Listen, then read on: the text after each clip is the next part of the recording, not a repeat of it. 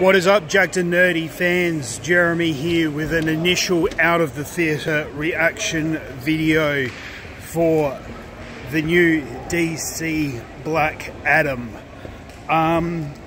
So initial thoughts, I quite enjoyed this film. It was fun, it was good, it was enjoyable.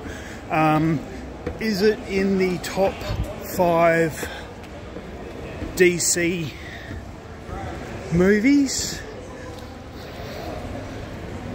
Possibly. I have to give it a little bit more thought.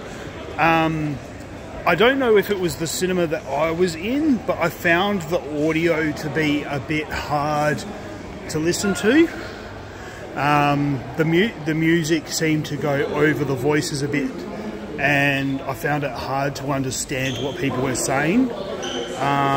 So, like I said, I can't tell whether that was because of the cinema that I was in, or if the actual movie is that way.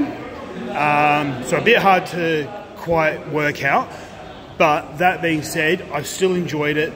The music in this film is fantastic, the costuming is fantastic, the story probably could have used a little bit more work, but like I said, all in all, I still enjoyed my time.